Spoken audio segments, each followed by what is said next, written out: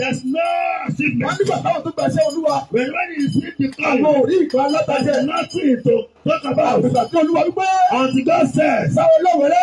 you Olówèrè, Mo náà gbọ́dọ̀ nílò. go into my power. Ìgbà yẹn ló jẹ́ tó dé. That is why you're able to preach. Lord, the name of Jesus. Olúwa wò mí ní gbogbo. Lord, I call you by the power. Olúwa wò mí ní gbogbo. All the power. Agbára tó borí ayé. God that conquered the Agbára tó world. ṣẹ́gun ayé. God that conquered this Agbára world. tí ìfìdífọ̀jọ́ lọ́jọ́ lọ. And God has let the Lord to die suddenly.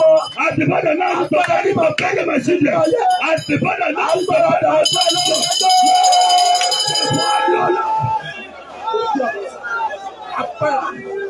Agbára. Agbára. Yes. Agbára. Agbára. Agbára. Agbára. Agbára. Bí agbára. Agbára dà. Olúwa dà agbára. Dà sẹ́lùmẹ́. Dà sẹ́lùmẹ́. Dà sẹ́lùmẹ́. Dà mọ́. Mo fi agbára. Agbára. Nínú ayé. Ọjọ́ sí. Olúwa dà agbára. Agbára.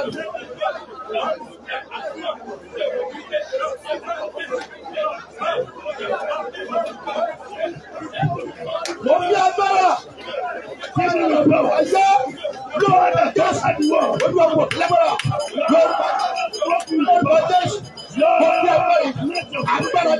I want power. I want power. I want power. I want power. I want power. I want power.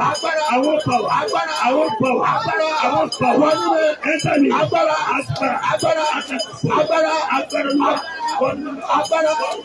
I want power. Jésù Kristi, Olúwa wá. Jésù, Olúwa wá. Mo fẹ́ kí ẹ̀mí Joshua pàdé wa láàárọ̀ ìsà. Ẹ̀mí Joshua. Ó dá ọ̀rọ̀ àti oṣù gbàdúrà. He stole the moon sun. Bẹ́ẹ̀ni. Yes. Aládùúrà ni Joshua sà. Joshua is a powerful person in prayer. He's a powerful person in prayer. Aládùúrà lọ bẹ̀ Ẹ̀sìkáyà. Hezekiah is also a powerful Agbára person. nínú Olúwa. I want you to be strong in the Lord. Agbára ipá rẹ̀. And the power of his might. Orúkọ Jésù. God, the name of Jesus. Olúwa wọ̀ mí lágbára. Lord, cause you with Bí power. ayé òfin ní tọwọ́ mi. So people who of this world Ayé will nínú not ọwọ́ people of lágbára this. ìsà. Olúwa wọ̀ mí lágbára. God, give me power. Bí ayé òfin ní tọwọ́ mi. God, the world will not God, the name of Jesus and people of this. Agbára. Agbára. Agbára. Mo fi agbára ẹ̀mí mímọ́ àti agbára rẹ̀. Ó yá wọnú mi. Àṣà. Ó yá wọnú mi. Ó yá wọnú mi. Ó yá wọnú mi. Ó yá wọnú mi.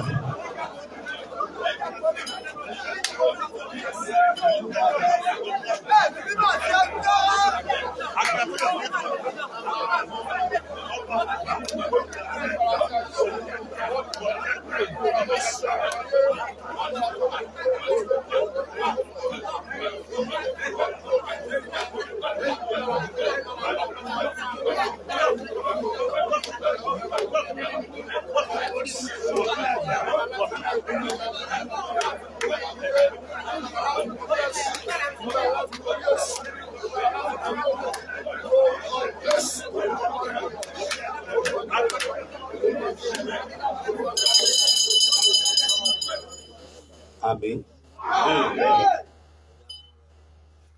Let's move to this center and please.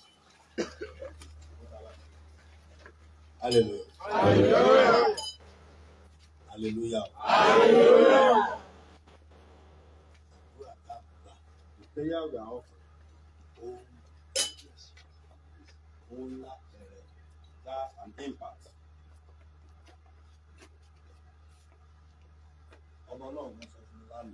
One of the God's son told me something yesterday. Yes, sir. Ní olórí àwọn ẹ̀sìn Said ọmọ ní tọ́jú ìlú.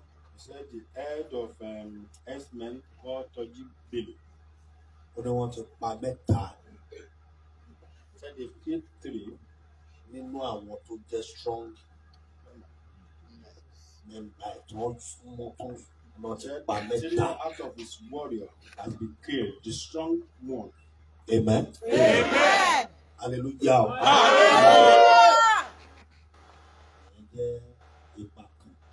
one impact. Because I'm Amen. very Amen. sure that he also will be killed.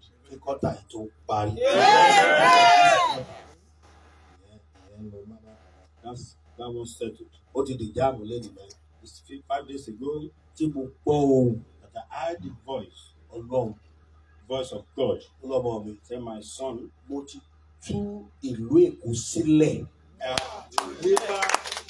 Lagos State from the powerful one that tied down the state. The Lord said, He has set Lagos State free. He said, you are going to know that I'm God. That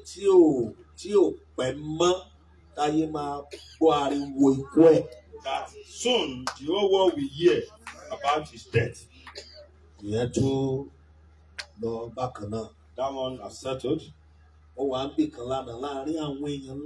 was somewhere yesterday in the midst of the powerful men. The powerful men.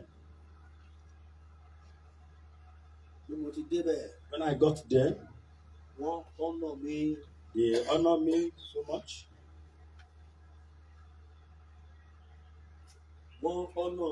They honor me. I'm not expecting to sit. That is where they gave me to sit. And they even have somebody that's even older than me to stand up so I can occupy the seat. And all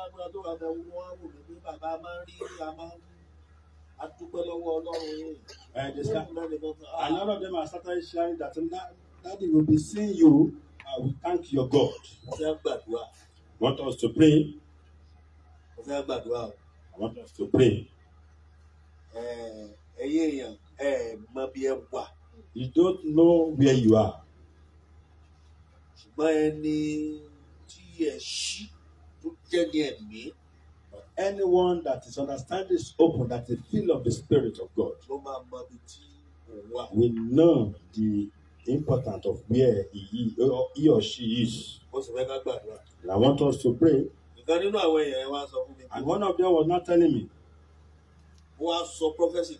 And I said, I prophesied to his life.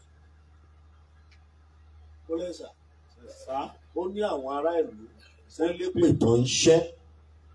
lórí àwọn tó kówó di àwọn politician.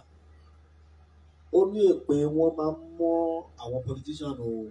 And he now said all the curses that people send to those people that looted our treasury, that looted our money, said, especially the politicians, he said their curses also have impact in the politician's life. Ẹni tó ń bá mi sọ̀rọ̀ yẹn ó jẹ́ former NFA chairman.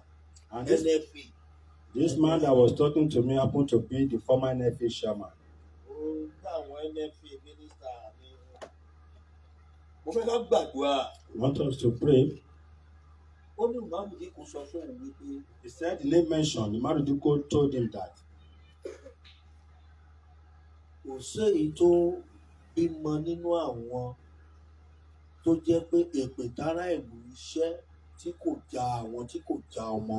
He said there's none among us that all the curses that people send to them has had impact in their life and also in their children's life. That which I had yesterday, but going to rain curses of prayer. I don't even mind again. I want us to pray very well. Want us to pray very well. Children of God, let our knowledge be enlightened. Amen. Amen.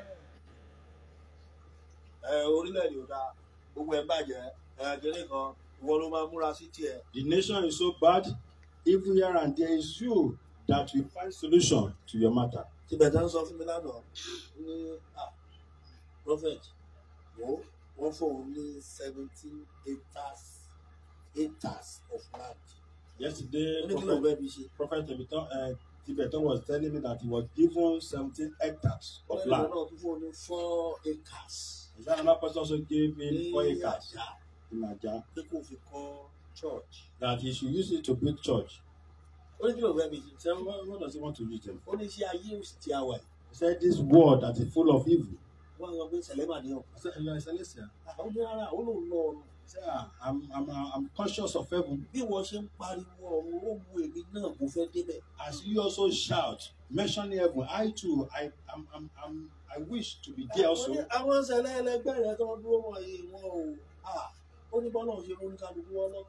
said, what of your colleagues there? They are not conscious of the same thing. He said, no, the way God sent us is different. He said, please, my friend, let us die in the truth. Let's die in the truth. It's better for us to die in Christ. He said, there's nothing in this world. Amen. Amen.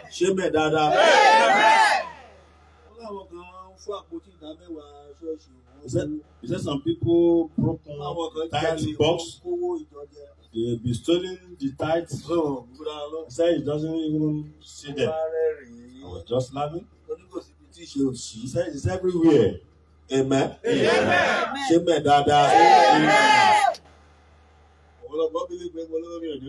Some people believe that I have money and I have.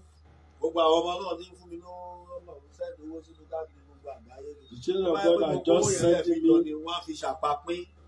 So the children of God that are sending me money all over the world, if I'm giving the money to church, they will just share it among themselves. Yoruba says he is the evildoer that knows he or herself. Some people that even surrounded me, they don't know the vision I'm carrying.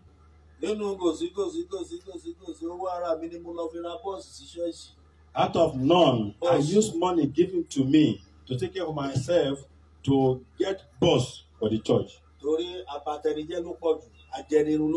Because we have many devourer. Even in the church. If people doesn't recognize or know your vision, the one you have, they'll be sharing it. It's you that is meant to use the wisdom of God. Praise the Lord. Hallelujah. You want to go love for you to use the wisdom of God. You want to go love alone. It's for you to acquire and use the wisdom of God. You want to go love alone. It's now for you to use the wisdom of God. If you have glory, and the glory has started shining, please be watchful to those that are surrounded you. Even to the house where you're saying, be watchful, be careful with the family, friends, and associates.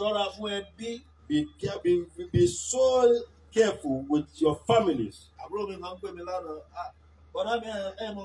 brother was calling me yesterday. Said, I don't know, I'm the firstborn of your mother's sister. And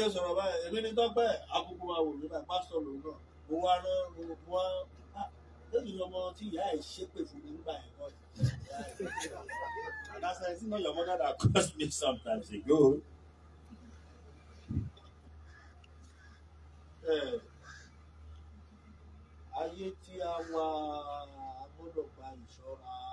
This world that we are, we need to be very, very careful. Please obey Sunday song.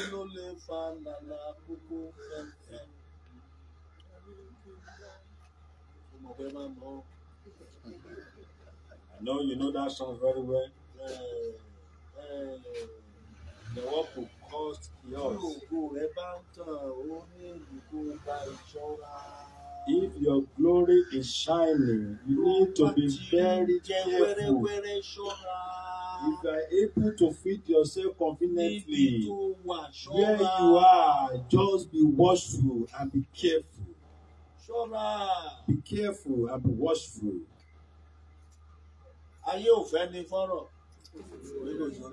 People doesn't want your success. It's your head that delivers. Let me tell you a secret. If people realize that you have money, they'll be moving closer to you. Even though I want to hear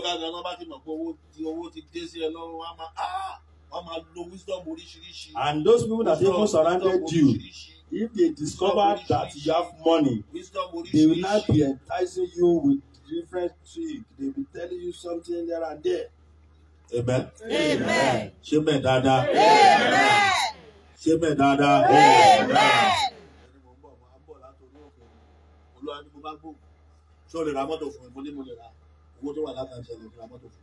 When we are coming, I was just coming from the mountain and I heard the voice of God telling me that, can you buy me a bus? I said, yes, I can.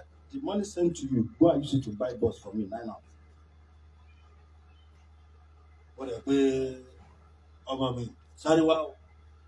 Then I called this my son. Quickly come and meet me. He was also surprised. He bought the bus. When I got home, somebody called me from far distance. Said, Daddy, you've told me about building cathedral for Christ. Said you've mentioned that you are seeing the vision of having a big cathedral. He now said, if it's the one that is going to occupy 100,000 people, please, let's be watchful. That person is coming here today.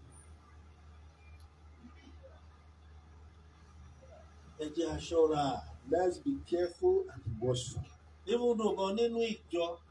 in the church, in your family, be careful. Be careful.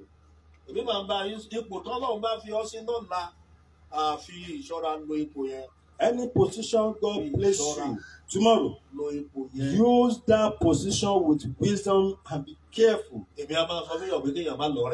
I do tell people that you are a friend. I don't have any friend. I always be at home. If I don't go anywhere, I always be at home alone.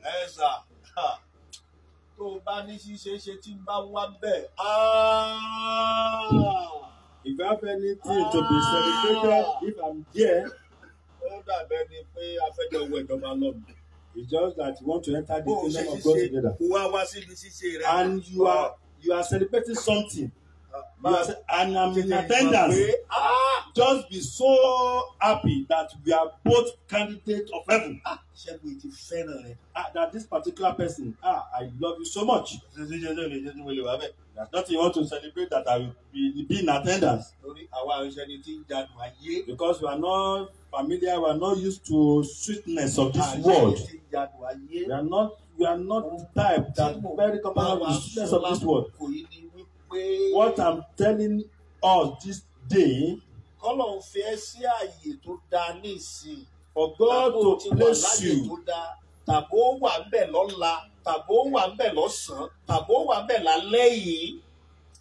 if God has placed you in a better position, or you'll be there tomorrow, or you will soon be there, or you already occupy that space now. And if you have not even occupied that glorious space, from now, just be watchful and be so careful. Amen. Amen. Amen. Amen. Please, let's be watchful and be careful.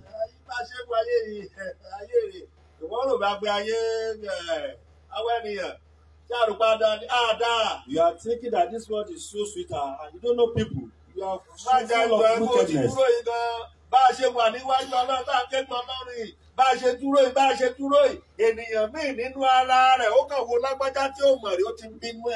Even as we are standing here right now, some people among us are looking at their neighbor or the person standing beside you, and they've started having grudges against that person.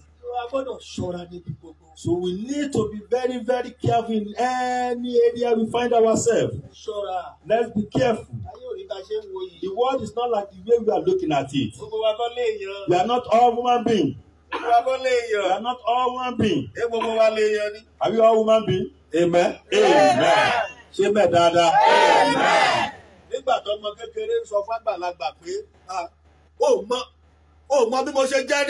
When the young one is telling the elders one that you don't know who I am, do you know my position? Do you know what I'm carrying?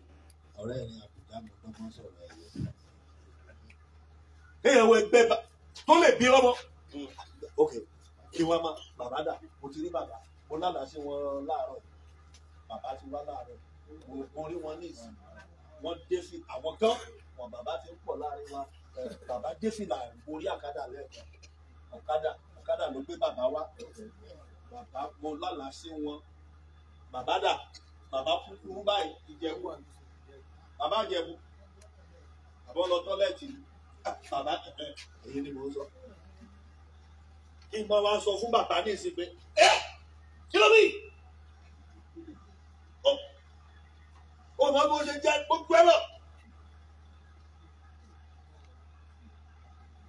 Amen. Amen. Ọmọ tá a ti wáyé ẹ̀ sí máa sọ wọ́n bẹ̀rẹ̀ pẹ̀. Yorùbá ní wọ́n tọ́mọdé bá láṣọ bí àgbà. Kò lè ṣe kí ni? No matter how clothful your wardrobe, you cannot have rag like elders. Ṣé ẹ rówe yẹn? Kò lè lákìísà bí àgbà yẹn. For you, that adage is so powerful Tó and bá strong. gbọ́ ìrírí tó wà ní àkísà tí àgbà níyẹn. If you hear the story behind that rag that elders have, A mọ̀ pé òun ò lè jẹ́ èèyàn mọ́ tó bá dàgbà. and that person will now realize that he cannot be somebody when he grows up. Amen. Amen. Ẹ ṣọ́ra. Let's be careful. Nígbà tó lọ́dọ̀ bàbá Akẹ́ni ọ̀la bá tún bẹ̀rẹ̀ ọ̀rọ̀. Ọlọ́mọ máa jẹ́ kéèyàn tẹ́ báyìí. Ọlọ́mọ máa jẹ́ kéèyàn tẹ́ o.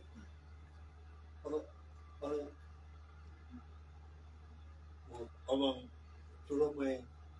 Ohun tó ṣe fún ẹ dá o. Ṣùgbọ́n ó gbàjẹ́ àwọn tó pè mí látàbúrò. Mi ò ní parọ́ fún wọn 189. Ó jáde ẹ kú oríire o. Ṣùgbọ́n ọmọ yín yẹn sẹ́ ọmọ yín yẹn pé bó ṣe ṣe tó ó tún fi ọwọ́ ara ẹ̀ ṣe kí ni ó wá rẹ̀ bí kò sí sóhun tó kò sí ọlọ́ọ̀lẹ́ni tó jẹ́ ọlọ́ọ̀lẹ́ni tó jẹ́ lójú òyì èmi rí ṣé èmi ń wàwàkúwà ni èmi ń wàwàkúwà ẹni wàwàkúwà ní rírì kúrì ẹni wàwàkúwà ṣùgbọ́n ọjọ́ kọ́kọ́ dé gbàrà mo discover kankan nínú ayé ẹ̀.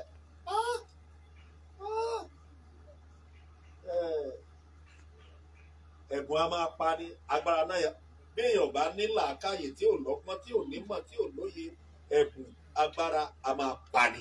If you do apply wisdom, knowledge, and understanding, gift and power, keys. Bàbá Àyàndá, Our father mentioned. Bàbá Àyàndá, Our father mentioned. wọ́n ń ṣe ìpàdé àwọn oníṣẹ́ Ọlọ́run ní Iléṣà gbogbo CAC àgbáyé gbogbo àwọn oníṣẹ́ Ọlọ́run ní CAC lágbàáyé ló pé sí méjì lọ́dún yẹn. All the leader and the church authority gathered at Elisha during that time. Bàbá Abájídé And our father ìpàdé Babajide tí was ń lọ talking. Bàbá Abájídé wá fẹ́ sọ̀rọ̀. The meeting was ongoing, and Babajide was about to say something. Ẹ má jẹ́ aṣọ pé a jẹ́ nǹkan. Don't let us say we are Èmi ọdún somebody. mo dúró wájú mi sọ pé mo jẹ́ nǹkan tí bá I káàárẹ̀ stand before àwọn you. ọ̀dọ́ wòlíì kéékèèké máa jókòó máa wòye máa sọ. Anytime I get to the midst of the young prophet, I do study them a lot. I do study. I'll just be watching them, studying them. Báyìí èyí tó jẹ́ pé ohun tó yàtọ̀ tí mo discover pé àwọn tó yàtọ̀ lélẹ́yìn ní ṣẹ́rí máa wá sọ̀rọ̀ àmì dẹrú bó ti lè ṣe wù kó kéré sí mi tó àsọ̀rọ̀ àmì dẹrú kí lè àkwáyà ohun tó yàtọ̀ yẹn kí lè àkwáyà nínú ayé. And if I discover that I saw somebody with another peculiarity, I will try to bring myself down so also I can also acquire the same. Bàbá Babájídé wá fẹ́ sọ̀rọ̀. And Babajide was about to talk. Bàbá Àyàndá wá ní bàbá yẹn ti dàgbà ẹgbẹ́ yín mélòó ló wà láyé. And then Baba Yodana said, Baba, keep short. You are old enough. How many of your colleagues, how many of your mates are still living? Bàbá Babájídé ń ṣe báyìí. Wọ́n máa fi sápò. Tí Yọ̀dá fi kú kò jẹ́ èèyàn mọ́. And Babajide just waved his hand and pocketed it. At the end of the life of the Baba Yoda, is not somebody. Ọlọ́mọ kan. I have a particular son. Ó pe lọ rí òkè. I took him to mountain. Ránṣẹ́ Ọlọ́run. He's a minister of God. Ó gbàdúrà. I prayed for him. And the power came. And also honor came. And I went to his church. And he's now proud against me. I just banged my left leg thrice. He remained where he was. Since that day that he proud, he remained in that position. And I observe him clearly. I need to be very careful with human beings. It's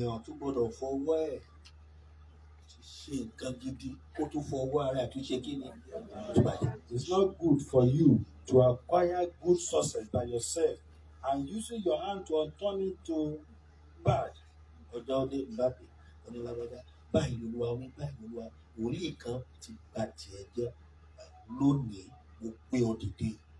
And one day he came and I told him one prophet that will your life to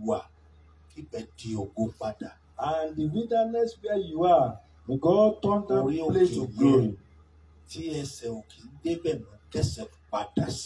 That mountain that people doesn't go there, now they will be coming. And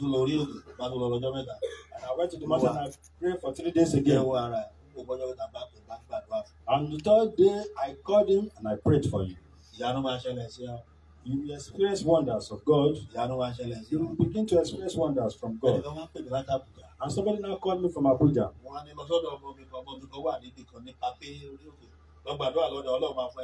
And somebody called me and I directed him to go and meet that my son. Let him test that power in your life. And God answered. Amen. Amen. And that one started surprising him with things.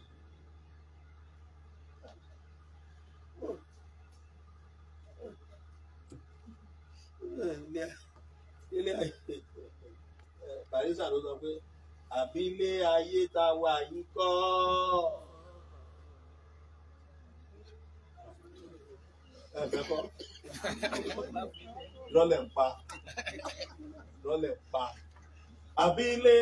tá wà yìí kọ́ o.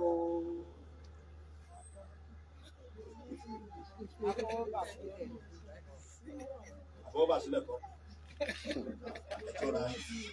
Gbogbo àwọn tó fẹ́ gbọ́ ẹ̀rù bá wọn wọ̀ fẹ́ jù síta.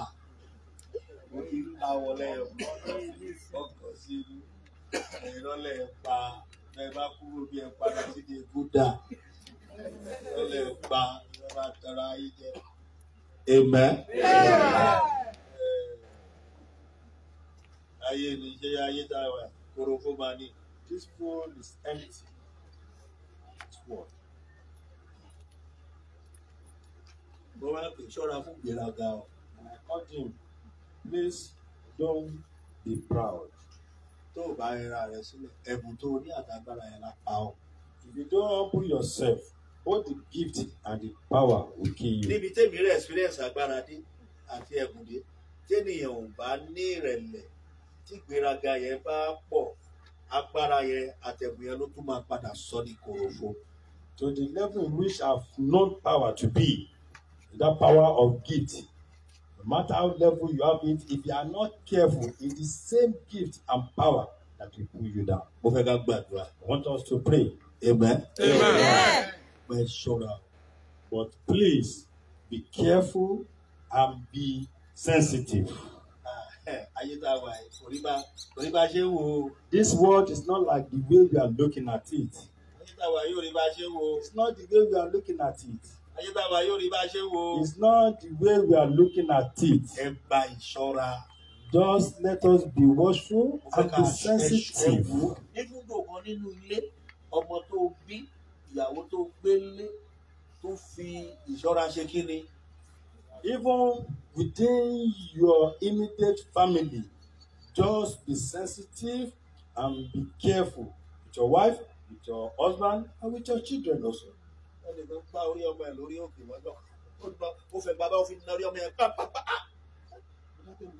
Somebody use cane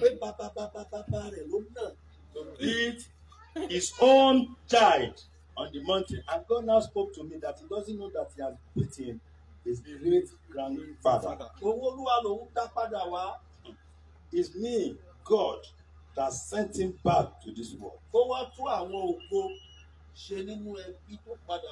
to come and renew and revitalize the glory in that same family.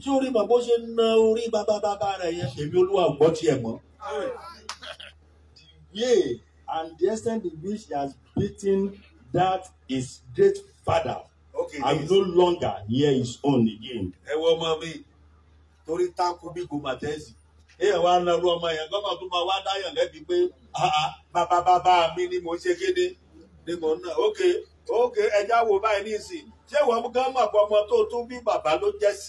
Okay, let's now look at it from this angle. Look at this, my small son here. Come here, come here. I call you. Come here, Kunta.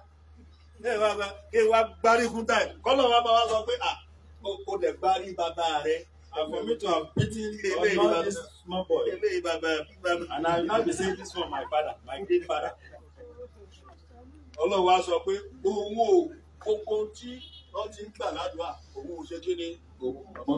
the Lord now spoken, and I said, all what you have been asking for in prayer, I will no longer hear them again. Amen. Amen.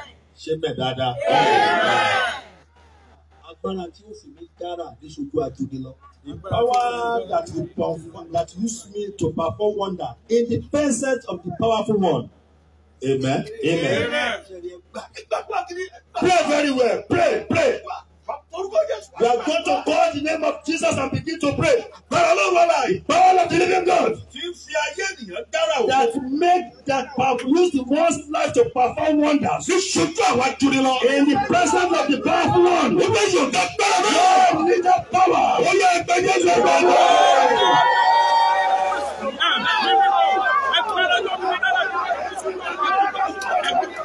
Mama Shere. Agbára tí ó fi mí dára. Agbára tí ó fi mí dára.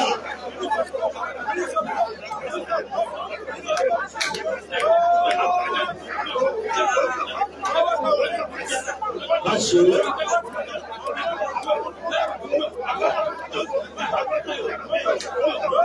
Agbára Ọlọ́run ọ̀la. Agbára Ọlọ́run ọ̀la.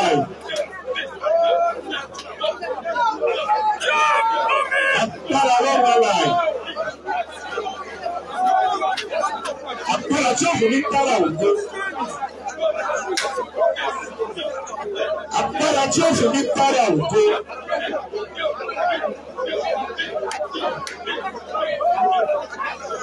Mama ṣeré. Agbára tí òkú ní dára ògo.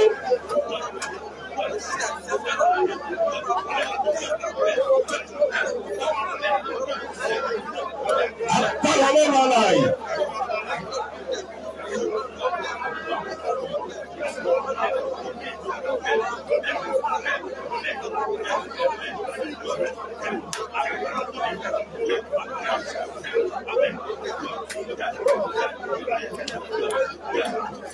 Agbára tí ó fi mí dára.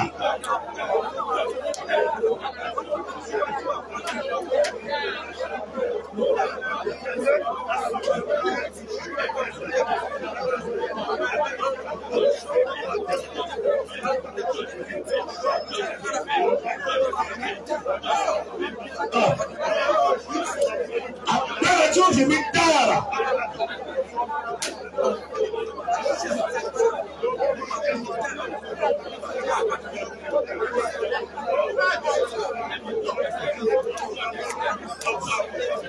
Agbára tí ó fi mí dára. Agbára Ọlọ́run dáṣẹ́dáṣẹ́.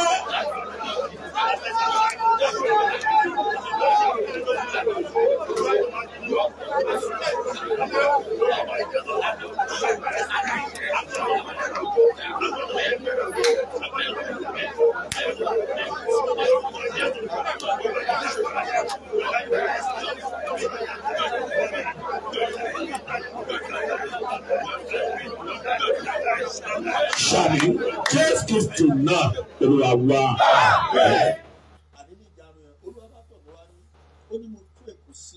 That 5 days ago, God came to me. He said, I've set Lagos free from the powerful one that troubled the state. He said, I, the Lord, have come now. I want to reward to those that call themselves powerful one. It's 5 days ago now. Àwọn táwọn èèyàn ò fura sí tí wọ́n expect pé wọ́n lè fún ní wákàtí kan ní ìṣẹ́jú kan ní ìsìn tó fẹ́ máa mú lọ. And the Lord told me that those people that God did not suspect that they can die just like that, those are the set of people that He will be taking in. Àlọ́lọ́ máa ń dárúkọ wọn fẹ́ mi. God usually mentions their name to my hearing. Ọlọ́run máa ń dárúkọ wọn fẹ́ mi. God usually mentions their names to me. Bẹ́ẹ̀ sì fẹ́ máa ń dárúkọ kò sí bẹ́ẹ̀ bá kò sí tọ́jú mú mi. And I don't like to be mentioning them. Though if I mention them, they cannot do anything for me.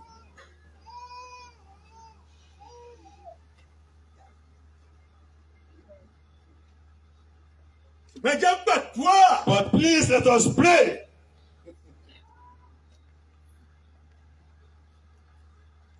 Agbára Ọlọ́run. Power of God. Agbára Ọlọ́run tí ń kọlu ẹni tó ń sọra rẹ̀ pé òun ni Ọlọ́run. The power of God that attack anyone that called himself God.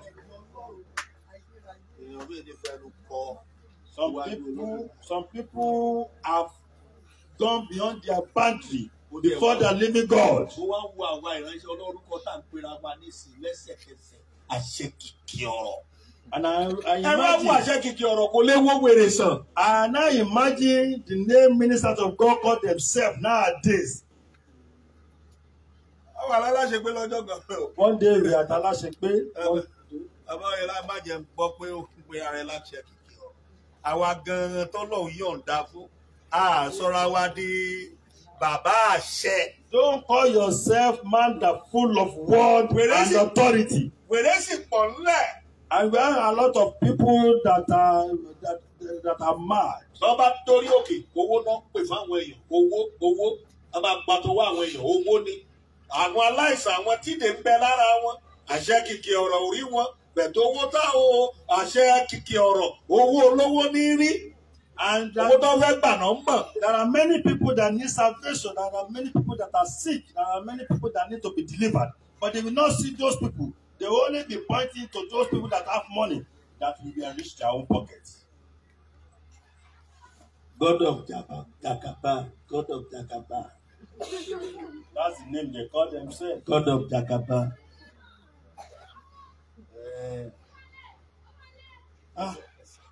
Ẹsẹ̀kẹsẹ̀.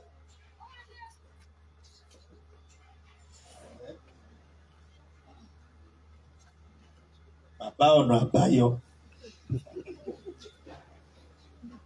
That's the name they call themselves. Baba Solution Father. Mama! Come. Èmi ni bàbá ọ̀nà àbáyọ. Come and meet with. Màá fi ọ̀nà àbáyọ wọ̀n ẹ́. Come and meet me. Ìyàwó tó gbélé àjẹni o. Come and meet me on the mountain. I will show you the way to. I will show you the solution ways. Àbáyọ. Àbáyọ.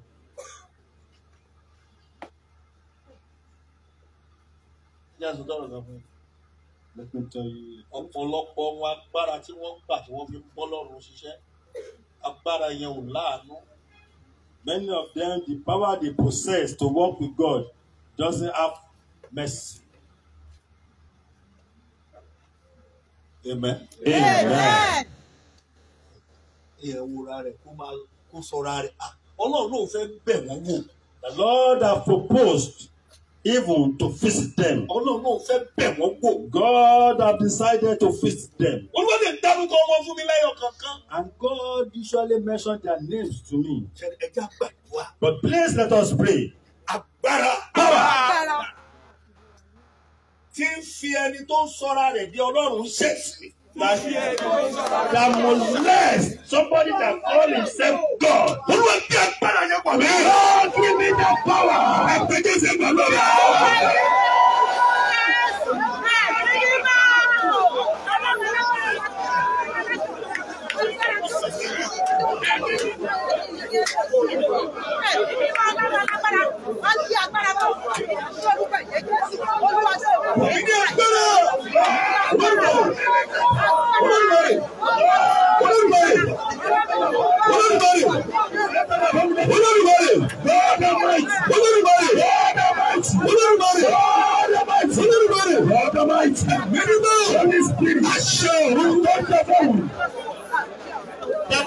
last anyone himself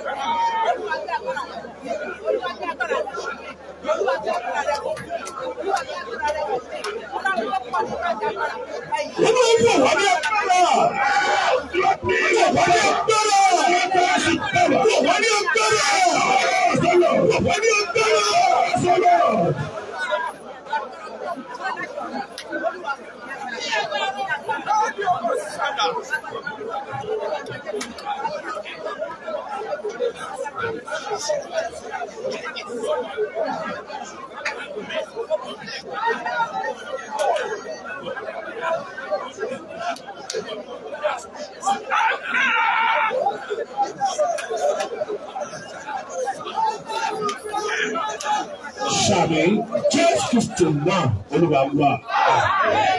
Ọlọ́run ta ló sọra rẹ̀ di Ọlọ́run tí kì í ṣe Ọlọ́run. Lord, who is that person that name himself God, that is not God? Tó lóun á fìyà jẹ mí. That says he's going to punish me. Bàbá ìta bàbá gbàdúrà ẹ gbà dáadáa. We are going to pray that prayer 3 times. Pray very well. Holy Spirit of touch of heaven. Pull him down. Ìṣubú sẹ́. Pull him down. Ẹni tó sọra rẹ̀ di Ọlọ́run. Anyone that call himself God upon my life is not God. That says he's going to punish me. Holy Spirit of touch of heaven. Pull him down.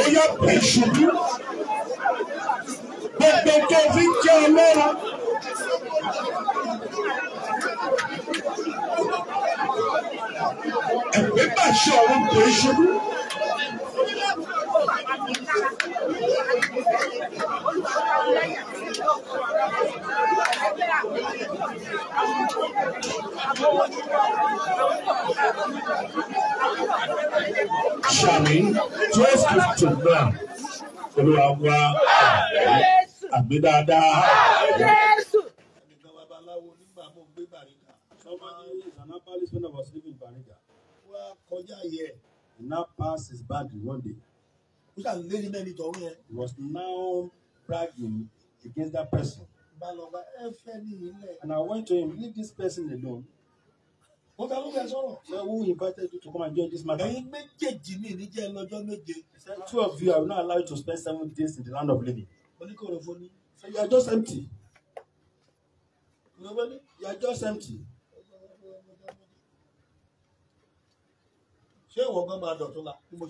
And I told him, do you think you are going to see the next day?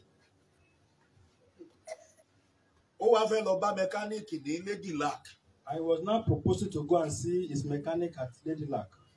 As he was proposing to cross the road, and he was being hit by a car. And he now hit his head on the covet.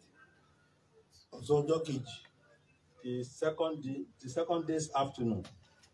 And they now came to announce his death. Listen. And I became a terror in that environment.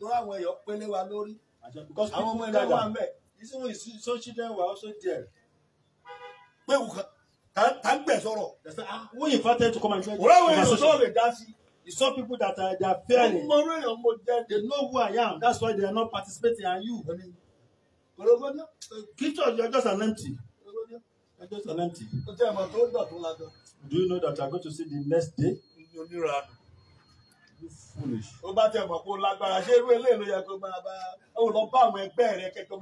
And if you think you have power, why can't you go and meet your mates and be struggling with power with them? As I'm looking at you, I saw you as an empty barrel. I doubt it you are going to see 2 days to come. You are saying that we are not going to see 7 days to come. And you, as I'm seeing you, you are not going to see 2 days to come.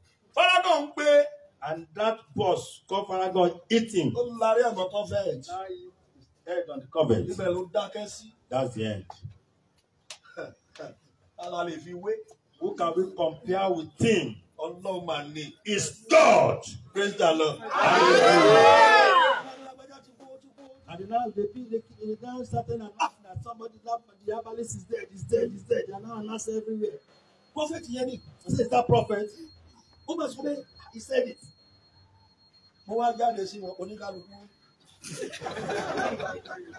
And I came out to come and see them. Everybody that just touched their head by side. Landlord will name even the landlord that owns the house I'm living. They usually come earlier to ask for the house rent. I now discovered that when the money, the rental fee expired, I didn't see him to come and ask for the further payment.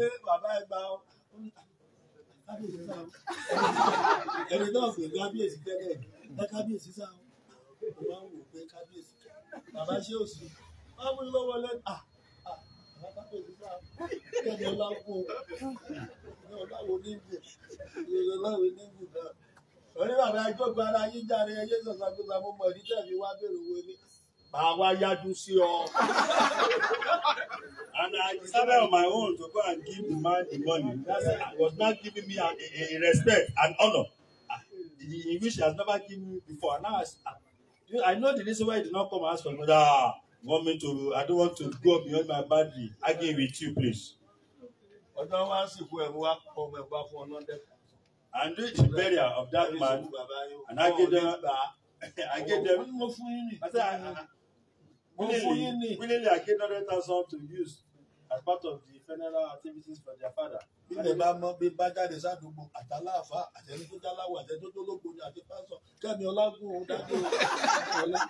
Anytime I'm walking within the streets, both the herbalist, the alpha, even the pastor, they just be honoring me. Say, long may you live, sir. Long may you live, sir. Long may you live, sir. Here and there.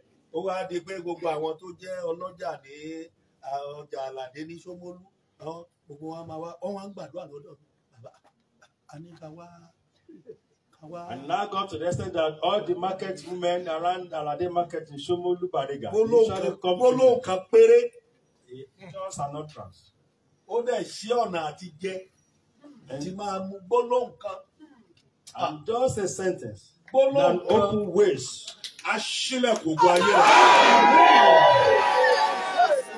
Láti ọwọ́ Ọlọ́run ọ̀gá òkú. Gbólóhùn kan láti ẹnu rẹ̀ àti láti àṣẹ rẹ̀ wá.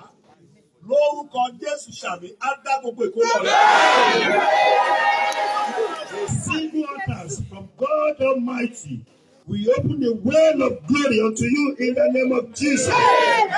And we restore back all what you have lost.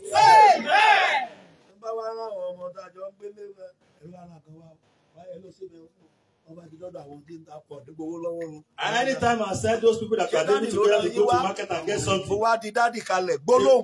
will not collect money from them with one single utterance. Do you know, how do you know that you are going to see 2 days to come? Look at the result of that statement. He gave death to someone and brought life to other people. And the landlord even told me, he said, please, till you leave this my apartment. Don't pay. I said, no, I will continue to pay your rent.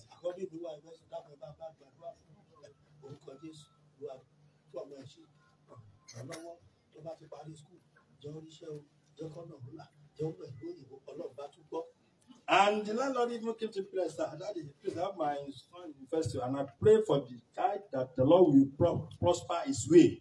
And God also answered.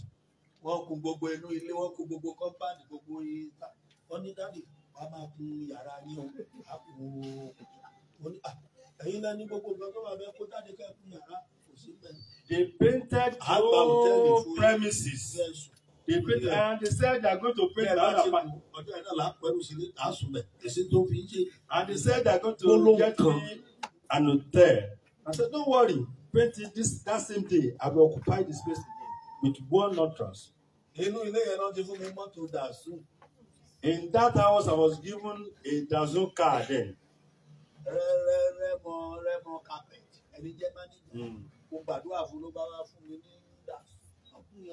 I pray for the manager of Remo Carpet then, and he blessed my life with Dazoo car. Then, and I do tell my landlord that anytime I want to go, please, you want to go, the car is available for your usage. And when I was about leaving the house, and I gave him that car, because not my choice. Car.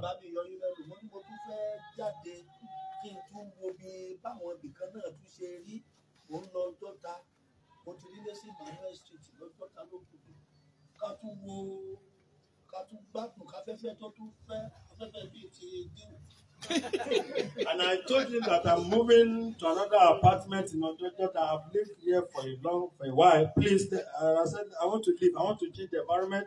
I want to experience another atmosphere. God in the name of Jesus. I don't so right. I'm not going to mafia again. Who God has sent me to punish me? We must show. I'll pull him down.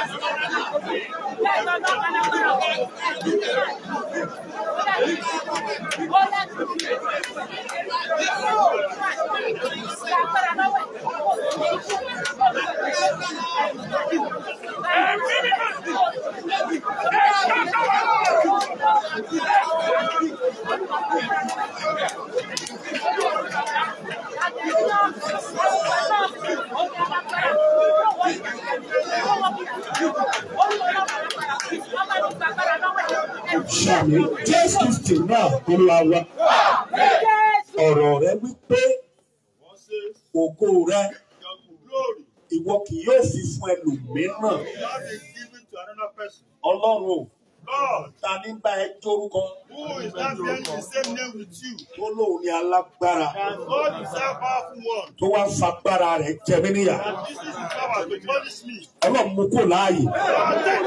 Ó yá ẹgbẹ́ Jésù ẹgbẹ́ lọ́dọ̀.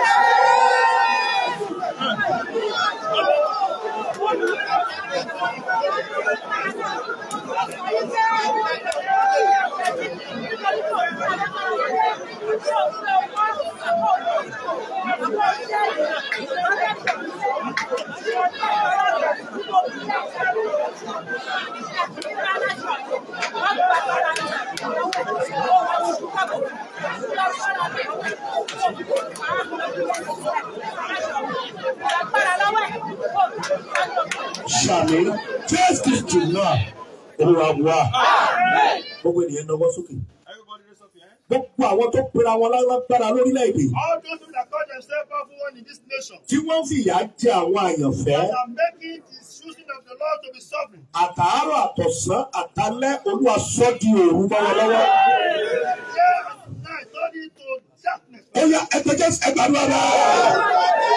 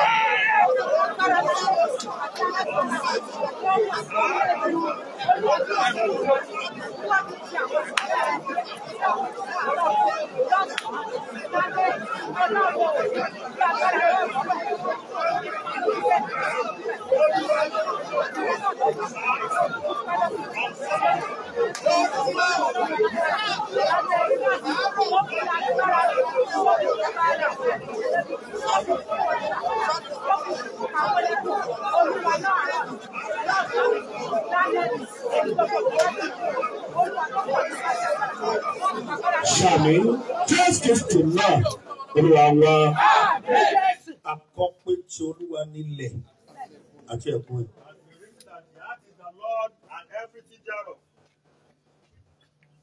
Ẹnìkan lọ́jọ́ kan ó ní kán má tìgbé sí títì.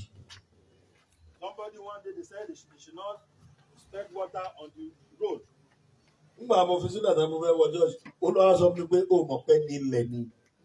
When I left him and I was about to enter the church, the Lord said, "You don't know that person is the person of the floor." Ó mọ̀ pé nílẹ̀ ni. The person is the man of the floor. Ọlọ́run ní ṣe tó bá wù ọ́. The Lord said, "Do whatever it pleases." Mo kàn wó báyìí. And I look at him. Please let us pray. Tell it to God. Ẹ̀mí mímọ́. Holy Spirit. Àṣẹ ọ̀run. Authority of heaven. Ṣílẹ̀kùn. Open the door. Kọ́dún yìí tó fún mi. God, to make this year to be sweet for me. Kọ́dún yìí pé mi. God, this year will be so benefit. Ẹ wo ewu tó bá wá rí ní kó gbàdúrà yìí. Ṣọ́ọ̀kì ẹgbẹ́ láti gbàdúrà yìí. Just open your mind and pray this prayer. Torí mo rí ilẹ̀kùn kan tó fẹ́ ṣí owó àwájú ẹ̀. Because I saw the door that's about to open before you. Àwọn kan ti fìyà jẹ ọ́. People have made it to suffer. Òbí Look here. Ọlọ́run fẹ́ máa dá ẹ̀mí wọn padà sínú ilẹ̀ ó dẹ̀ fẹ́ máa gba tọwọ́ wọn jáde kó tó dá padà. The Lord wants to start returning their land to the grave And you want to be collecting what they possess and give them to you. Ìwọ ẹni yẹn. You that person. Olúwa ní wàá sìnkú gan. The last time you are going to bury them a lot. Ọlọ́run ló máa sìnkú gan. The last time you are going to bury many people. Wàá sìnkú gan. You are going to bury many people. Ṣùgbọ́n òun dẹ̀ tún máa gbé ọ̀gá. That the Lord is going to elevate you. Òun máa gbé ọ̀gá. He's going to elevate you. Òun àwájú ilẹ̀kùn kan gbàdúrà. You are before a door now. Gbàdúrà gbàdúrà ó ti wà wájú ilẹ̀kùn kan gbàdúrà. You are before a door now. Pray. Ọlọ́run sílẹ̀. Kí ọdún yìí dùn fún mi. Ó yá ẹgbẹ́jẹ́ sẹ́gbà lọ.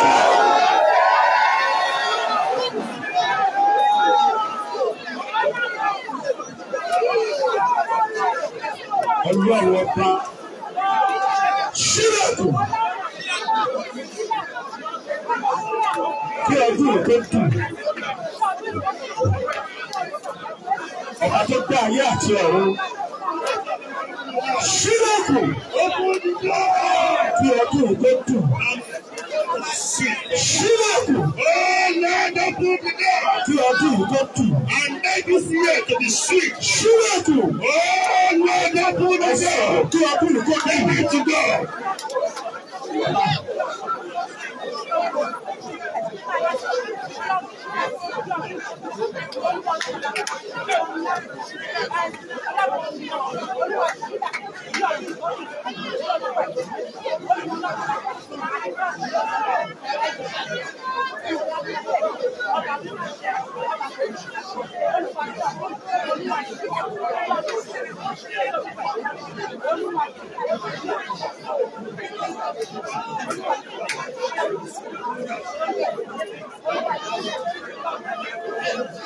Shami, taste this to love.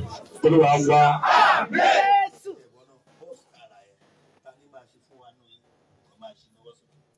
That one that we just bought, who is going to dedicate it for me?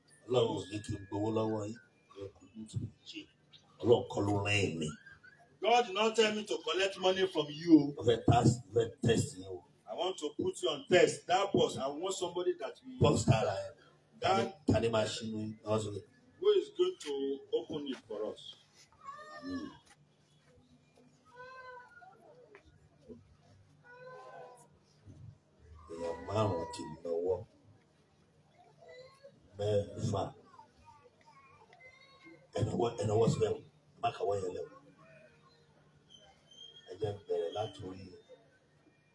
Bàbá, ètò lẹ́fẹ̀ẹ́ fi ṣe. Gbogbo tó wà lápò yìí, báwo lẹ ṣe fẹ́ padà sí? Èmi ń ṣe wòlíì àtọ́ni lọ́wọ́ gbà o. Tó bá jẹ́ pé bí ìgbàgbọ́ yín ṣe rí nìyẹn. Tó bá jẹ́ pé bí ìgbàgbọ́ yín, èmi ń ṣe wòlíì àtọ́ni lọ́wọ́ gbà o. Mi ì ṣe irú ẹ̀ rí o. Kéèyàn máa kó gbogbo owó àpò rẹ̀ sílẹ̀ gbogbo ohun Olúwa ń sọ bẹ́ẹ̀. Àmín. Ẹ̀sà pẹ̀lẹ́sà àwọn èèyàn máa kú gan o. Àwọn èèyàn ti ń kú o. Sá. Àwọn èèyàn máa kú. Àwọn èèyàn ti kú torí ọ̀rọ̀ yìí. Torí Ọlọ́run fẹ́ dá yín padà sí ipò yẹn padà. Ẹ pẹ̀lẹ́ sà. Bẹ̀dá àwọn ẹlẹ́sìn fẹ́ kó gbogbo àpò yìí sílẹ̀.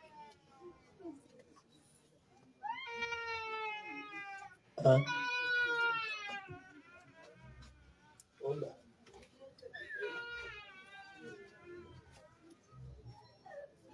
Amen. Ká ló náwó lẹ́nu?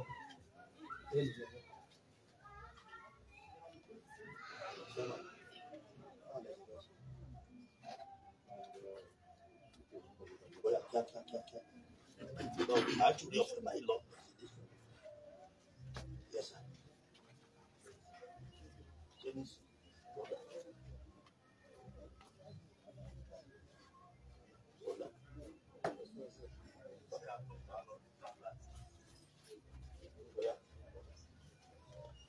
Oya, ẹ máa ṣe. Ṣé ẹ̀yin náà wọ́n ti ẹgbẹ̀lẹ́ sà? Kí ni dáta tí aṣọ yín kì í máa ń débi? Kí ló ń fà á? Ọ̀dà.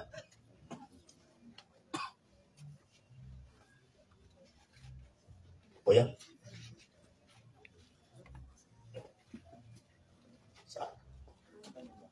Káyọ̀dé. Bàbá ga nọ́mbà ṣọ́ọ̀ṣì yín lẹ̀ o. Orí ẹ burú o.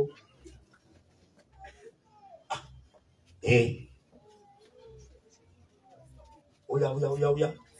Ẹ jù wá.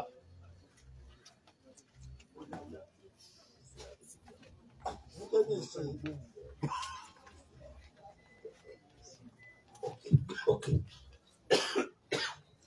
Yes. Hold on. Ma. Ẹ ṣí. Mama.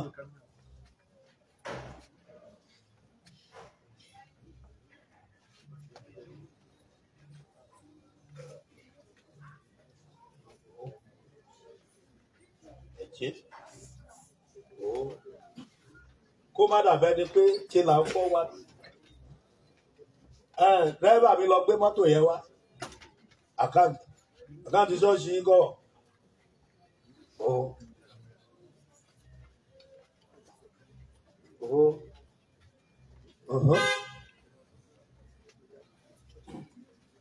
Ẹ̀yin ìránṣẹ́ Ọlọ́run ẹ̀ tiẹ̀ náwó. Hello. Màá súnmọ́ yín.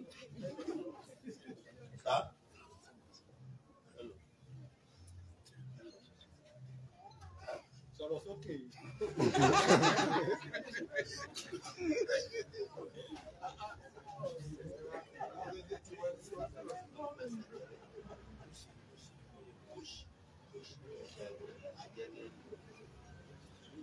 Amen.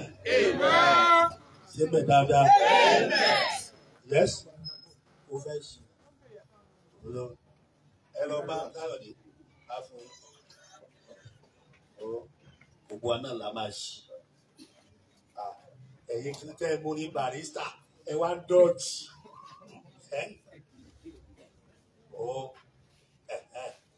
Gbogbo wa la máa ṣí. Ẹ ṣé òye mi. Ó ṣé ò bá mi. Ó ṣé òye mi.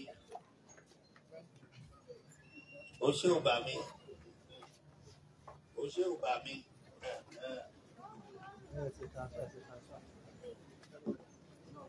Okay. Okay. Amen. Boss jẹlẹ wo ẹ.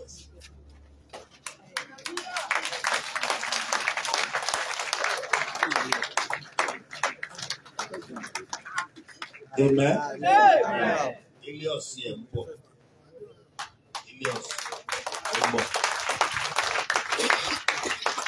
Torí méjì ni ibi àti rà wọ́n gbélé ọ̀sìn ẹ̀ bọ̀ láti Japan. Náà ti gbé sórí o. Hallelujah. Ilé òṣèlú tọmọ ìjọba ṣe pàtí ẹ̀ ń wà lọ. Ìyìn rere ní lọ gba mọ́tò tí ẹ̀ ń tà. Tó o bá fẹ́ ṣe pàtí. It's not for your. Torí a ti ní mọ́tò kan bẹ́ẹ̀ àwọn ọmọ ìjọ ló bàjẹ́. Wọ́n náà kí ẹ̀ sí ọ̀nà Ifẹ̀ sí Ìbàdàn fún ara mi mo lọ fi tó ìfẹ́ kò gbé. Nígbà tó náà tún máa wá ṣe ọmọ ìjọ náà ló tún tà á ló tún kówó ẹ̀ jẹ. Bẹ̀tẹ̀ lẹ́yìn ìlàágùn mi ni mo fi rà á. Fún ìyìn rere a fẹ́ ṣe revival sí i. Ẹ rò pé revival alágolo là ń ṣe. A ṣe revival alágolo.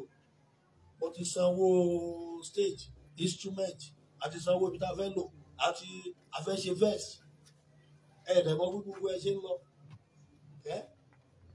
The bus is for evangelism. Èmi ń ṣe wòlíì. Èmi kẹ́kọ̀ọ́ lọ́dọ̀ bàbá Oyèlámì. Kọ́mọ̀ ọ̀dọ́ tó ṣe kan bàbá ti ṣe. Tó bá jẹ́ 100 ni wọ́n ti ṣe 95%. Wọ́n ti ṣe 95%. Bẹ́ẹ̀ lèmi náà dẹ̀ ṣe rí. Tá a fi kọ́ bí àpè owó àṣàlánilọ́wọ́ gba a máa sọ pé wò ó kó má bàa bá òkú ọmọ nílé mú 1 million wá. To build this church, another thing that you have been doing, ṣó yẹ not forcefully kí ìránṣẹ́ Ọlọ́run máa pe irú èdè bẹ́ẹ̀ yẹn. from anyone. O ò gba físà máa gbọ́ o ò ní passport ẹ máa gbọ́ ohun táwọn CAC dá o ò ní passport o ò gba físà o ò dé embassy o ò ní plan láti travel ìwọ tó o bá máa travel ní Tuesday tó o máa lọ sí America tàbí New York o mọ̀ pé o máa travel ó yá ó bẹ̀rẹ̀ láti 1 million Jésù olùgbàlà ẹ̀dẹ̀gọ́ ẹ̀dẹ̀bẹ̀rẹ̀ sí ń gbówó jáde. You don't have international passport. Àwọn wòlíì àgbà wòlíì ní CAC ní ṣe bẹ́ẹ̀. You've not been to embassy, you don't have international passport. And pastor was telling you by this time tomorrow, you'll be in New York. And you enter into the trap. Ìyàwó mi wá ní òun wá wò pé òun ò ní pásítọ̀tì òun ò ní visa ó lóun ti kó 50,000 òun wá wò èmi tí mi ò ní passport tí mi ò ní visa báwo mo ṣe fẹ́ travel ní tí mi ò dé embassy rí. Ó ló pera wá ṣàkíyèsí ó lóun ò jẹ́ kí náà yẹn ó gbé òun. Ó ní bẹ́ẹ̀ làwọn èèyàn dẹ̀ jáde. Praise the Lord. Ẹ̀skísà ẹ jẹ́ sòótọ́ ọ̀rọ̀ kan fún yín. Bí wọ́n ṣe lówó tó nínú iṣẹ́ Olúwa tí wọ́n ní ọrọ̀ tí wọ́n lókìkí àwọn ọmọ wọn ò jẹ́ èèyàn. As popular they are in the ministry and as rich they are, none of their children can be pointed to as a good one. Tìtorí èmi kọ́, tìtorí ọ̀la ni. Not because of today, because of tomorrow. Àwa ń lọ sọ́run. We are going to heaven. Àbàdàn débẹ̀. Amen.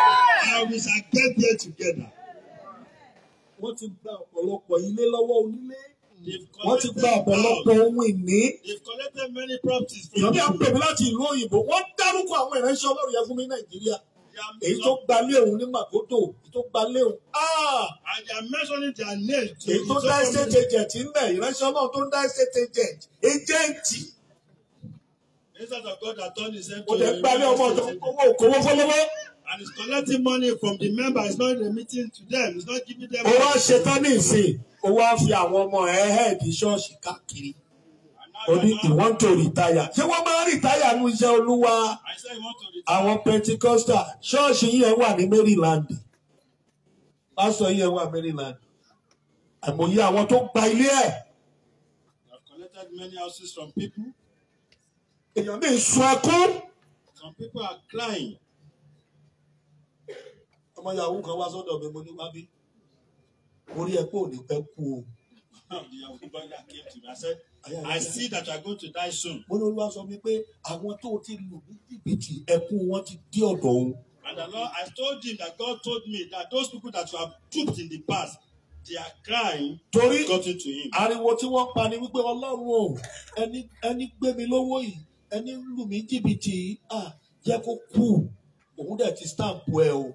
And I told him that those people that you have duped, they've cried unto me that person that duped us, they want him to die. And God said they have stamped it. Ìgbà ó máa sọ̀rọ̀ ẹlẹ́sà tó jẹ́ kó wá ni pé òun kàn máa ń lálàárá àwọn tó ti kú, àwọn tó ti ikú rẹ̀ ti yá. And he said the purpose of coming to you is that I've been seeing dead people, those that have died in the past. And I said, that means your own turn. Bíbélì wípé ó ní tèmi lé ẹ̀san. Ní tèmi lé ẹ̀san. So tó ti ń rá àwọn tó ti kú yẹn gbọ́dọ̀ máa palẹ̀ ẹrù ẹ mọ́ àdúrà kan ò lè yí padà. Because àṣẹ kan ò lè yí padà. Tètè yá tọrọ ìdáríjì ẹ̀ṣẹ̀ kó jẹ́wọ́ Jésù ní Olúwa àti ní olùgbàlà. Tó bá ṣe é ṣe tówó wọn bá ṣẹ́kù sí ẹ lọ́wọ́ àwọn tó lù jìbìtì ẹ máa ṣe kí ni máa dá padà mọ́tò tó gbé wá máa lò mọ́. Ó ṣe kàtúùnù ti bà gbogbo ayé jẹ́. I told him, if you don't want to die, there's no remedy to that death. You are going to die. But now let for you to pray for forgiveness. And if you still have their money, if you just even this guy that you are using, don't use it again.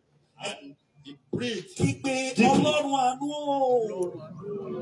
Cry and Ṣàánú fún mi. God of Ó yẹ gbẹ́dẹ́sẹ̀ gbàgbọ́ bẹ́ẹ̀.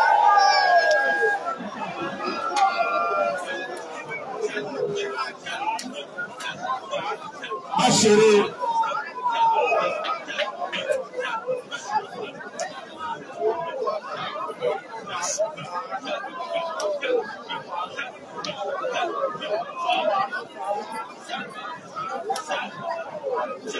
Ṣàmì Jésù Kristi Olúwa wa.